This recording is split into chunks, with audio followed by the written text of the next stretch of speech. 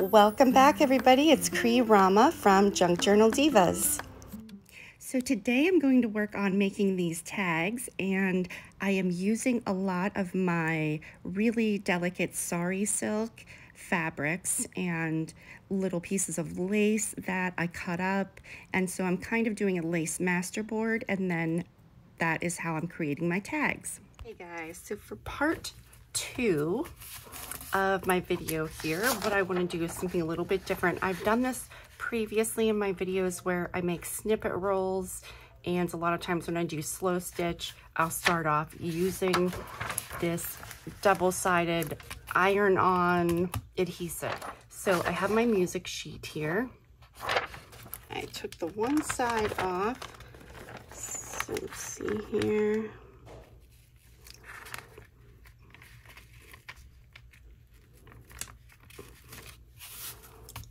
Okay, put that down, give it a quick iron.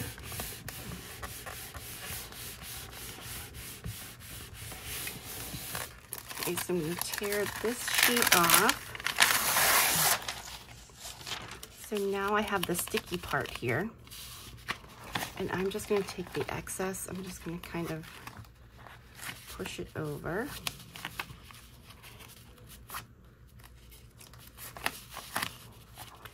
Okay, so now I'm going to start putting my fabric pieces down, and I can move this. I just wanted to use it for my ironing purposes.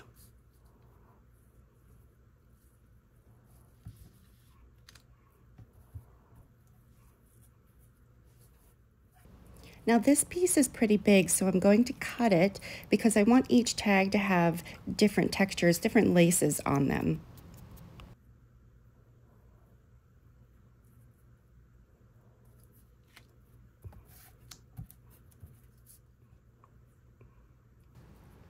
So this method is good if you want to just get your base layer down, and then once you cut your tags out, you can go back and add a couple of more pieces and, add your different pops of color along with your focal points.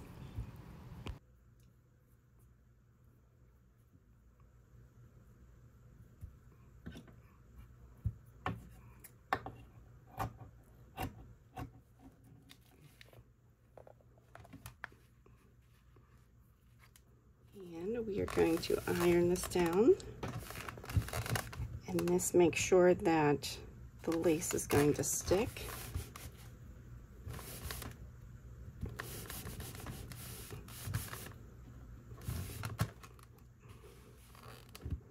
Okay, so here we go. And it is late at night. I don't have good lighting right now, so hopefully I can show you this again tomorrow. You can kind of see the different colors a little bit more. Some of this looks almost like a tea dyed, and others just look like off-white. Some look kind of pink. So again, I've got my music page.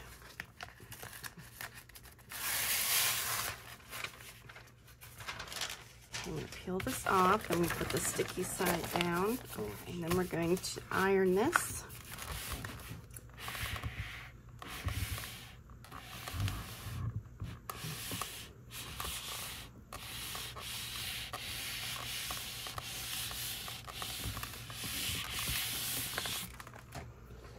And of course you can do this to any kind of paper. So maybe you have some really pretty eco-dyed paper, that you want to use, which I do. In my shop, I've got tons of eco-dyed papers. I have this really pretty sleeve that somebody sent me, and I think I'm going to use it right now. So let's just cut the seam. So that covers almost the entire page, huh?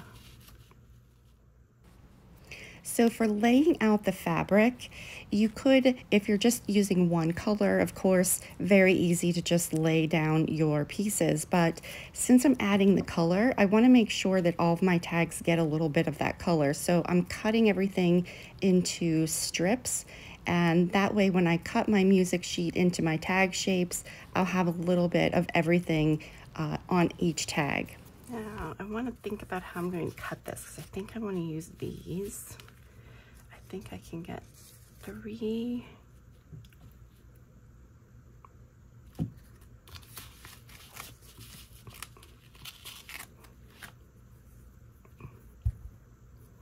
And this is why this is really good for using smaller pieces.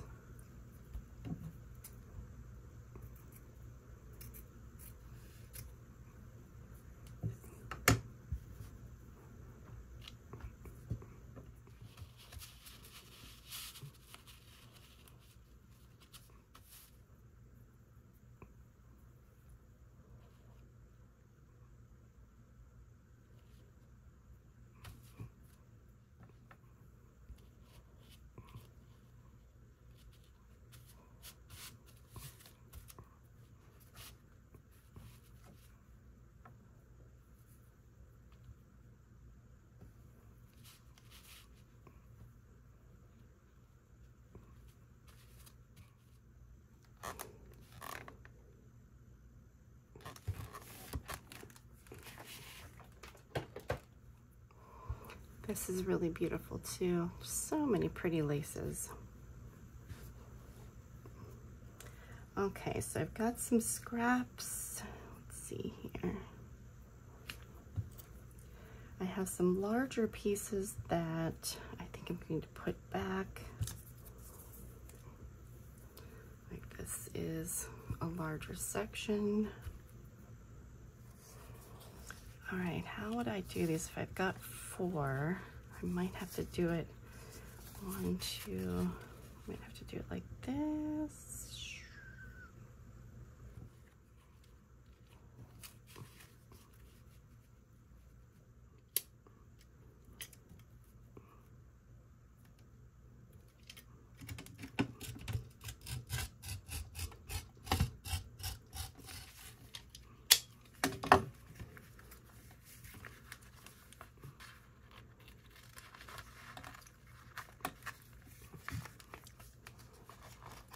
The other thing is this is pretty thin, but that's okay, because after we add our focal point and we add a little, you know, our embellishments and everything and do our sewing around it, then we can back it so that it's a little more sturdy.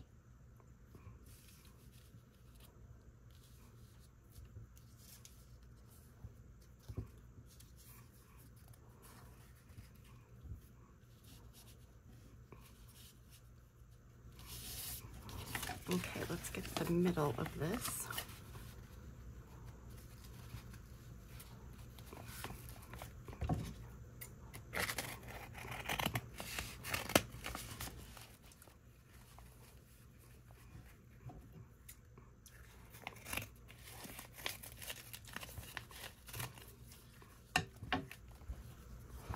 Now, of course, if you wanted to, you could measure these and get them perfect, but I actually prefer them a little grungy and wonky and not so perfect. Okay, so now that we have that done, I'm thinking I might actually want to cut some of these out.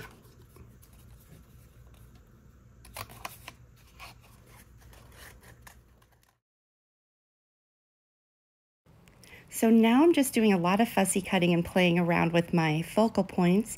And there's another set of fairies from Art House Whimsy. All the links that I'm using, everything is in the video description.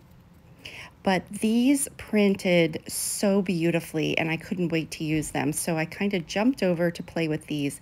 I made the backgrounds exactly the same way. And now I'm just playing around with adding a few extra pieces of lace behind or on top of my focal points.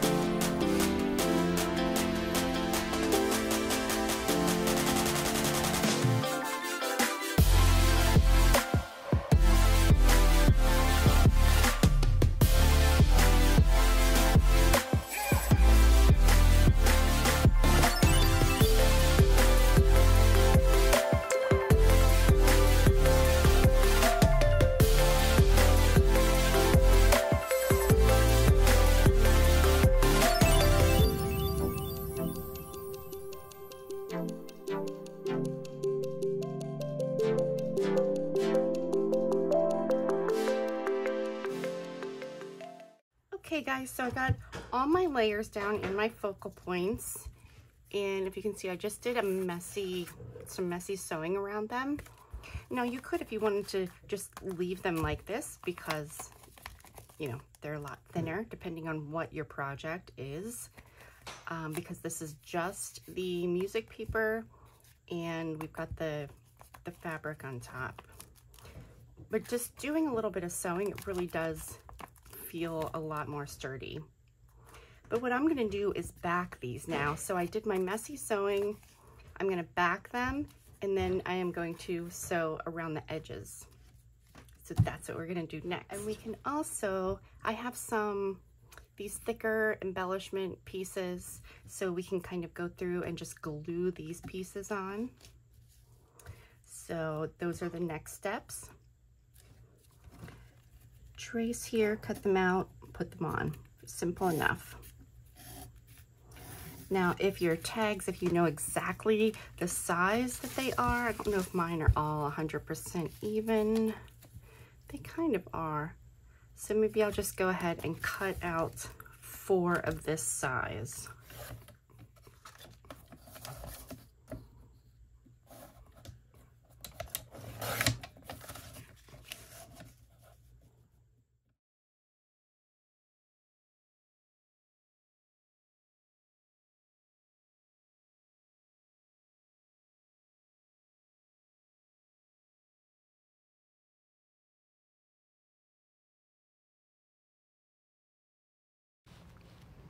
So for the little embellishment pieces that I add on here, I tried using glue. Glue was fine, but a lot of times I just prefer using the double-sided sticky tape.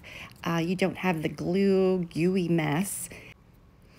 I just put it on my finger and kind of peel off the protective layer and then put it onto the fabric piece. And I always say, you guys, don't be afraid to cut up, I mean, just one little tiny piece of lace or a little piece of trim can embellish all of your tags. So don't be afraid to cut them up into pieces. I know it's hard.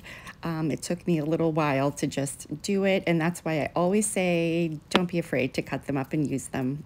I have these tags, which are 3 by 6 inches, and I sewed around these. These are my favorite colors. I just love them so much. And then these, they look a lot bigger, but they're just a 1/2 inch. It's 3.5 by 6.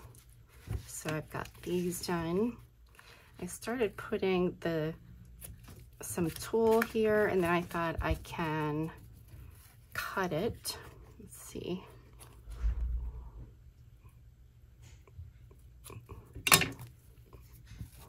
Like that, if you can see on here also.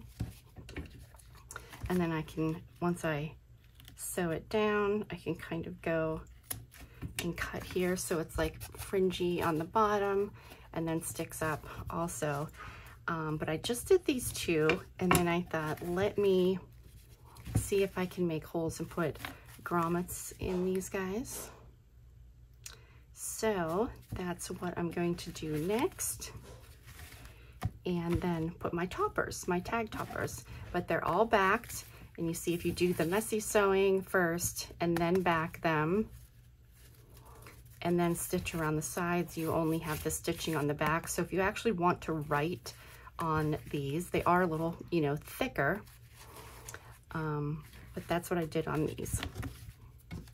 Now in part 1 in that video, I did not back those tags, I didn't want them to be too thick.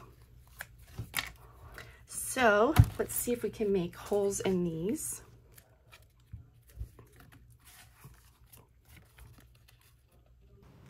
So the last thing I'm doing here, I'm just adding the grommets, and then I have some Turkish ribbon that I've had for a while. It's pink and blue, and it just goes perfectly with these tags.